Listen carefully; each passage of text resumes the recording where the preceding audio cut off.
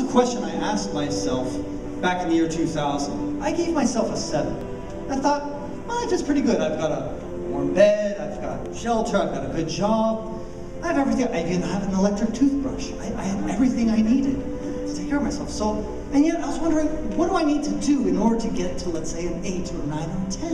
And I wasn't sure. I have a degree in religion, and I was thinking, well, maybe I need to go back to the books, and maybe I can get some answers there. And I was thinking about what Moses did. He went to get his answers. He went up Mount Sinai, up high in the mountain to get some of the 10 Commandments. Muhammad went to Mount Hira to get the first revelation of the Holy Quran. And even the Buddha went into the wilderness to get his first enlightenment. And so I was thinking, and what about Jesus? Jesus also had his most spiritual and intense experience in the desert when he confronted the devil. And that was one of the most momentous parts of his life. So what are the prophets teaching us? The prophets are teaching us that perhaps some of the answers to life's most profound questions lie in the wilderness. That's where you can find some of the answers that you seek. So I was like, well, that's interesting. What else does religion teach us? It's that pilgrimages are also another way to find the truth. If you look at El Camino Santiago, which crosses northern Spain, it's a route that people still do today, and it's very popular among Christian pilgrims. And that's not the only pilgrimage. You have the Hajj, which is what Muslims do. They go to Mecca, and then they go around the Kaaba. This is what is considered the 5th pillar of being a Muslim. It's such a transformative journey. In fact, for many Muslims, they become Muslims once they've completed that 5th pillar of Islam. And so, for me, there was interesting parallels of pilgrimages as well as wilderness. But it's not just in the religious tradition. Look at the secular tradition. You have John Muir, who went, John Muir went into the Sierra Nevada to commune with nature. And you also have Walden, written by Henry David Thoreau. That was also a pilgrimage into nature. And so I thought, well, why not combine these two ideas of wilderness and pilgrimage into one idea to maybe get the answers of what I need to do in order to bring my life to a 7, 8, 9, and above, to a 10. So I thought about the Appalachian Trail. That's what I decided to do. It's about 2,200 miles long, about 3,500 kilometers, and it stretches between Maine and Georgia. Now, most people go north on the Appalachian Trail. It takes about 6 months of hiking to do. And so, basically, you're going from Maine to Georgia, covering all these miles. In my case, I decided to go the opposite way. About only 10% of the people who were going south. And I started at Mount Katahdin, which is the tallest mountain in Maine. And then I realized, you know what? After just a few days of hiking, I thought, this is probably the dumbest idea of getting wilderness, wisdom in the wilderness. If you look at Lisa's back, it's covered in mosquito bites. And she's pulling herself up by the roots of trees to complete the trail. This was hard, this was difficult. How do you think deep thoughts in nature when all of a sudden you hear the sound of in your ear nonstop and you're swatting yourself all the time?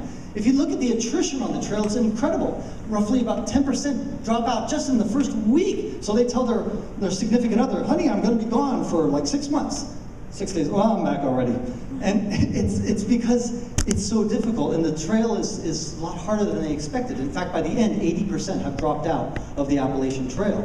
And so, if you think about that, that's yet perhaps the reason why that you get such deep thoughts on the trail. Maybe that is what separates those who do it and those who don't. They come away with lessons, and perhaps because it's difficult.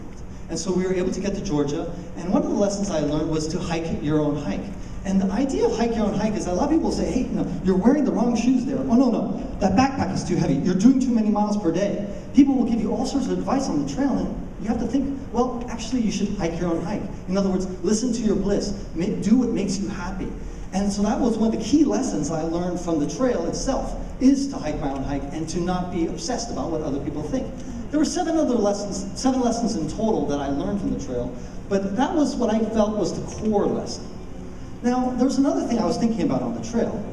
I went to Harvard Business School, and at Harvard Business School we talked about how to make $1 billion, how to make $1 billion company raise $1 billion, and we spent a lot of time obsessing about this issue.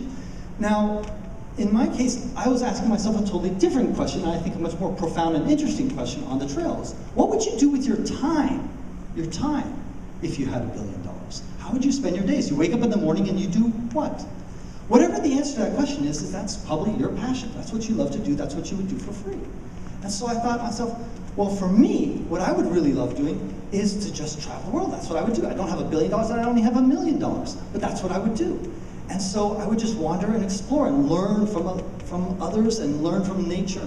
So I said, well, why not just quit my job, my corporate job that I had at the time, and then do that, restructure my life. I'll take a big pay cut. I'll make no income for a while, but that was my idea. And so I decided to go on the Pacific Crest Trail. This was about 5 years after the Appalachian Trail.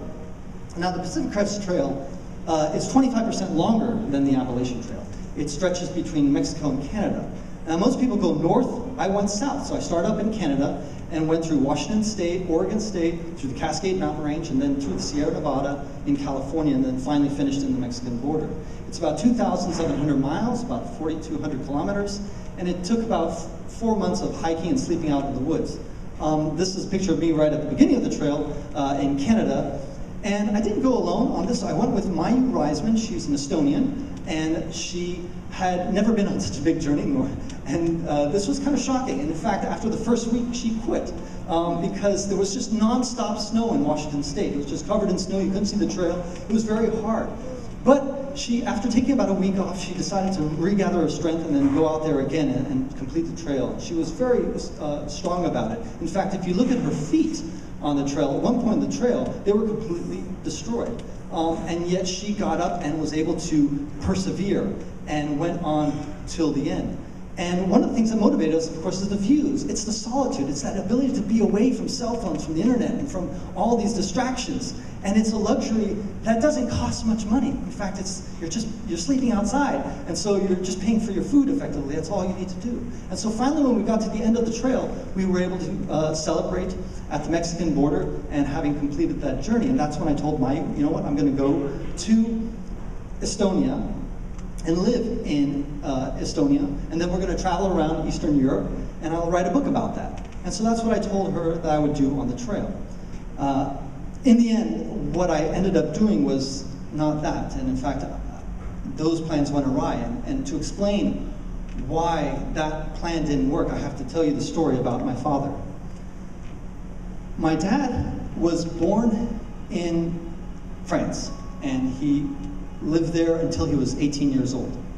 And he then moved to Argentina at the age of 18, and he lived there for 7 years. He was kind of an adventurer. He liked his motorcycle, and he liked to travel around.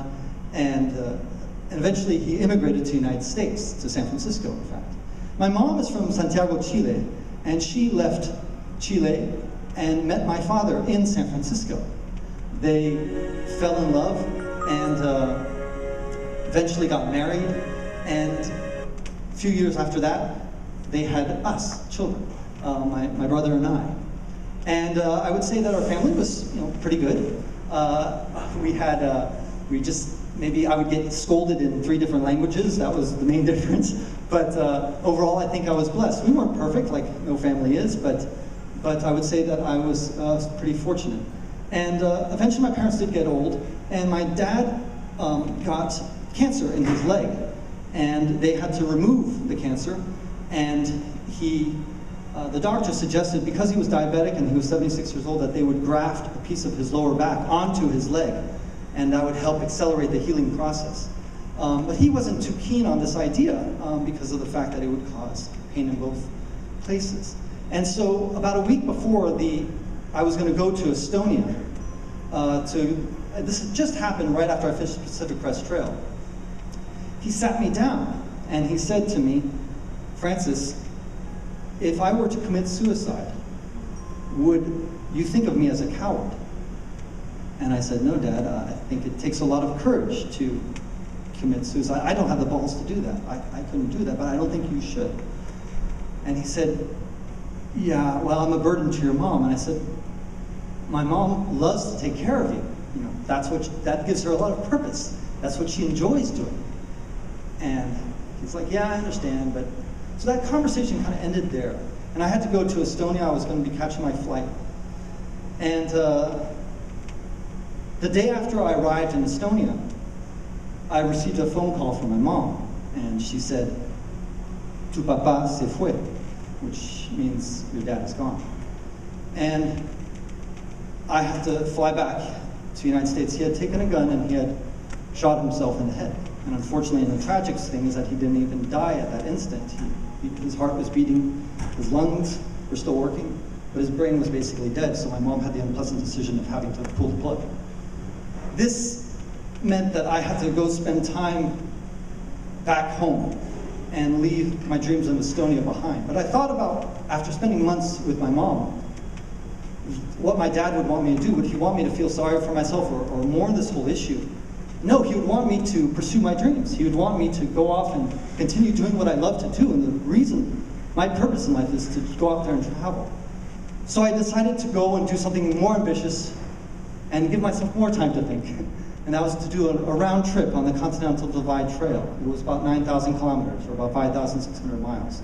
I would start at the Mexican border, and I walked through New Mexico, Colorado, Wyoming, Idaho, Montana, and I got to Glacier National Park in Canada, at which point I turned and walked. I would walk all the way back. This is something that never had been done before, and I knew that I would be having to walk about 35 miles a day in the wilderness alone and sleeping outside.